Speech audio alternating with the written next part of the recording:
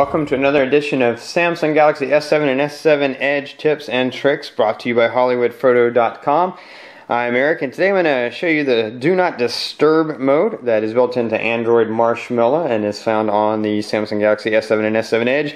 Basically allows you to silence your phone without missing those really important phone calls or text from people you want to be able to get through.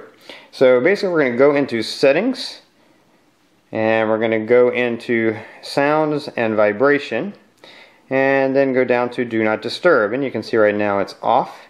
So Do Not Disturb, you can click that button right there, and that turns on the Do Not Disturb mode, and that'll basically silence everything until you turn it off.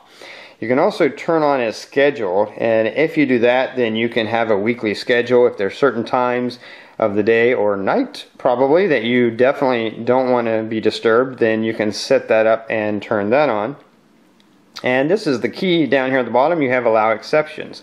So when you click that, you can see no exceptions. That means it's going to mute all calls and all alerts.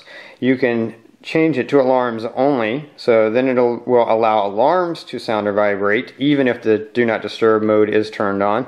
That's handy, I guess, if you're going to be using it at night. You don't want anything to get through, but you want your alarm to go off in the morning. And then there is a custom, and that's really what's important. When you hit custom, you can set it up to be exactly the way you want it to be. You can choose to have alarms go through or not, repeat callers. So this means if the same person, same phone number calls more than once within 15 minutes, which if it's an emergency they probably would, so you can turn that on.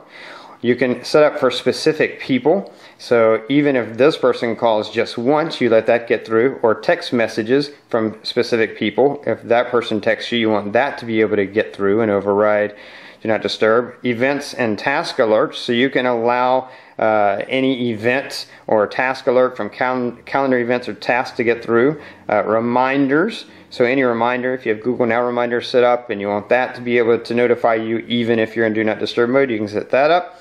And then priority app notifications, so you can set any specific apps to have priority, so that a notification from that app will get through even if you're in Do Not Disturb mode, which is kind of cool. And you see you can turn it on for specific apps. So it really gives you full control anytime you're in the Do Not Disturb mode to have exactly what you want to get through to be able to get through. And that's how you set it up. Now there is another way to turn this on and off. You can see you can turn it on there, but you don't want to have to go into your settings every time you want to go into Do Not Disturb mode. So from your quick setting panels, you can see right here, Do Not Disturb. So you can turn that on, you can turn it off, so turn it off right there. Anyway, that's how you set it up. Once you have that set up, anytime say you're going into a movie, you want to just put it in Do Not Disturb. That way everything is silenced, but you can allow those exceptions for emergency callers who are calling twice in a row, or for text from maybe your kids or someone important. You can allow whatever you want to get through. It's really up to you. Full control. Really great feature of the S7 and S7 Edge built into the Android Marshmallow. Anyway, that's it for this tip and trick. If you like it, please click that like button. Jump over to my channel. Check out all my other reviews. Subscribe to this playlist for future S7 tips and tricks, as well as accessory reviews and all kinds of cool stuff. Check out my product review playlist for all kinds of smartphone and tablet accessories. Lots of stuff you'll be able to put to use with your S7 and S7 Edge. Check out my Android app review playlist for all kinds of Android apps to make your phone better. And if you really want to take full control of your phone through automation, check out my Tasker 101 tutorials. Anyway, that's it until next time, so have fun with your Samsung Galaxy S7.